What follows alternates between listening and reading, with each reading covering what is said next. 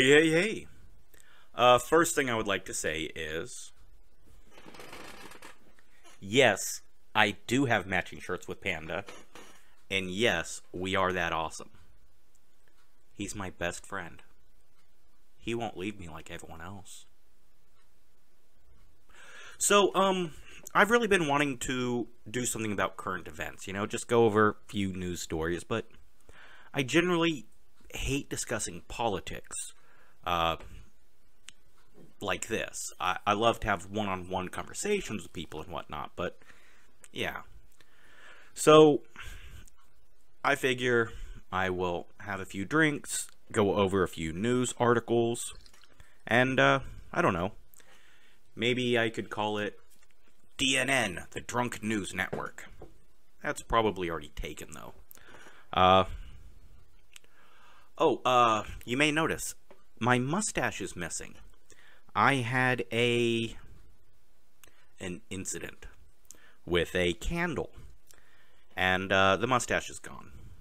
Pretty sure it'll grow back, though. I'm thinking. Yeah.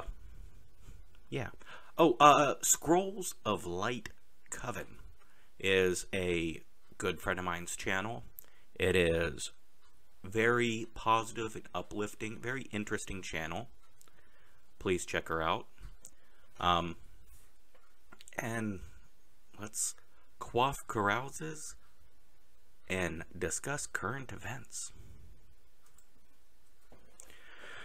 Alright, first up, Gwyneth Paltrow. Lovely, talented actress, pretty lady. She decided to start selling a candle that smells like her woo-ha. Yes, a vag-scented candle. Now, I thought it was $75. Other people have said it's $100. I didn't bother to fact check because it's a vagina-scented candle. I will help you guys out, though. Save you a little money here. Pick up some ramen noodles from the grocery store. One shrimp flavored, one chicken flavored. Put those into a pan. Add a tablespoon, not a teaspoon, a tablespoon of vinegar, white vinegar. And then 3 ounces of Busch Light beer. And a pinch, just a pinch of black pepper. I'll warm that up to a simmer, and boom. Now you know what it smells like without having to spend that money. Also, the candle I had the mustache incident with was not one of her vagina-scented candles. Coconut palm. In case you were wondering. Alright, this next one, it's not a happy one. Kobe Bryant lost his life in a helicopter crash. There's been a lot of discussion about whether it's a tragedy or not, and about a rape accusation that was sent his way. I don't care what your opinion is. I hate the Lakers, and I was never a Kobe fan. But whether you blame him, love him, whatever, he was a father, he was a husband, and he has gone along with a beautiful young lady, Gigi. My condolences to anyone who is saddened by this, and anyone who feels the need to choose now is the time to bash him over things. Read the room. You know, a month from now, it won't be as raw when you start ragging on the guy about stuff. Just my 2 cents. Alright, from here I'd like to move on to something more positive and uplifting. Boxer Manny Pacquiao built 1,000 homes for the poor and the needy in the Philippines. specifically in the, I apologize if I say it wrong, Serengeti region. It's far in the south. Now, Manny, he has a quote here. Sorry. I'm so happy giving these houses free to my constituents in the Serengeti province from my own pocket. More than 1,000 families will benefit. And I feel what they're feeling because I've been there. I've slept in the street. That was my life before. So hard. That's why I feel what they're feeling right now. Now, Manny Pacquiao, he grew up extremely poor. Often he would sleep in a cardboard box or on straw mats. He had a very rough life. He had to miss most of his schooling because he was trying to make money to help his mother feed the family. And he went on to become one of the greatest boxers of all time. He has held the title in 12 different weight categories, I believe. If I'm wrong, sorry. He is currently serving as a senator in the Philippines. He's very active and does a lot of good for the community. So, here's to you, Manny. Alright, next up is a very serious story. An Indonesian housewife is going to provide a home for 250 cats. Feral, wild cats that have been in the street with diseases, and they're feral. So, while I absolutely respect this lady's love for animals, now, I don't see much good coming from this. Least bad case scenario, she gets sick and all of these animals hurt each other. Worst case scenario, the cats come together, they unify,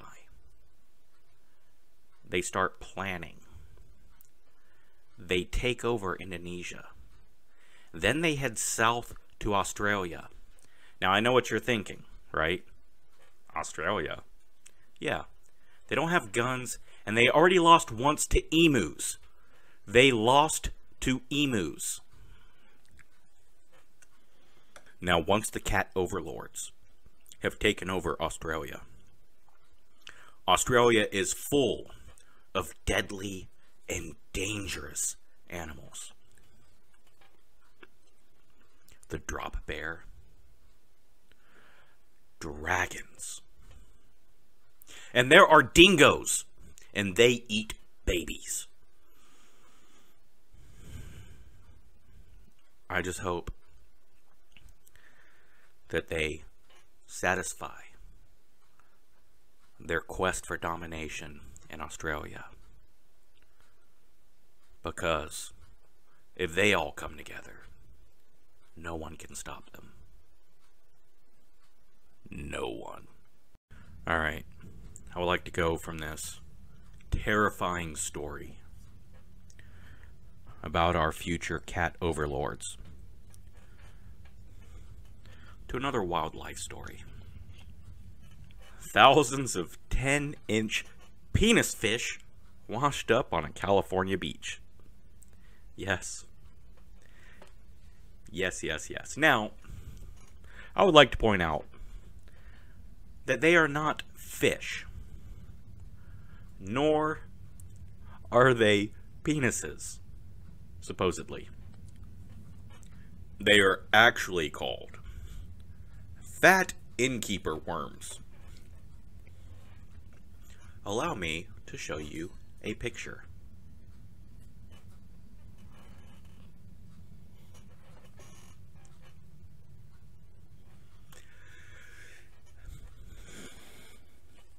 So the reason why they are called fat innkeepers as well as penis fish, is they like to bury themselves. They like to dig into holes. And the tip, the mushroom-headed tip, will shoot out mucus to create a sticky net to catch things to eat. And then it will pull that back in, and then through its, on the scrotum end, to get rid of its waste, it will shoot out with a jet of water all the stuff it doesn't want to keep. So it creates a U-shaped burrow. And because nothing wants to eat the penis, because it's very chewy and tastes bad, the reason why they call it the fat innkeeper is because crabs will move into the hole where the penis is. So the fat innkeeper creates perfect home for crabs. Now this is a thing that you know. What I really want to know is,